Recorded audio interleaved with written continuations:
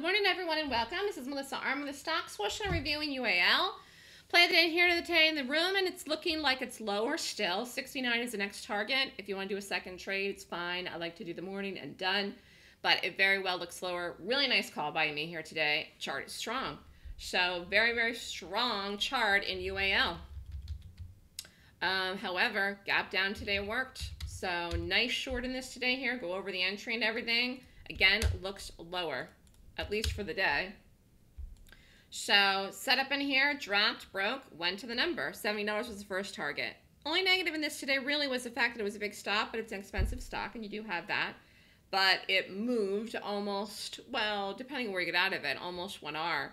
And did a good job holding it all the way down to 70. So very, very happy in this today. It just goes to show you, strength in the market today, weakness in the gap, you still can do plenty of shorts, even in a bullish market.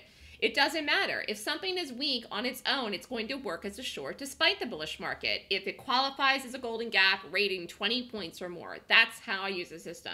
And by golly, the system has really been helpful because, I mean, in this bullish market, to short anything at all, you've got to know that it's weak.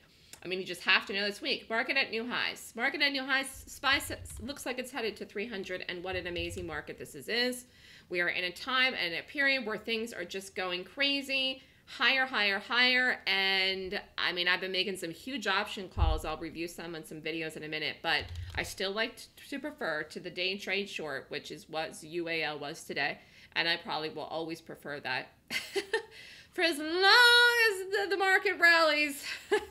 Have a great day, everyone. If you're interested in signing up for the Golden Gap class, email me at melissa@thestockswoosh.com. Next Golden Gap class is February 10th and 11th. Don't want to miss it.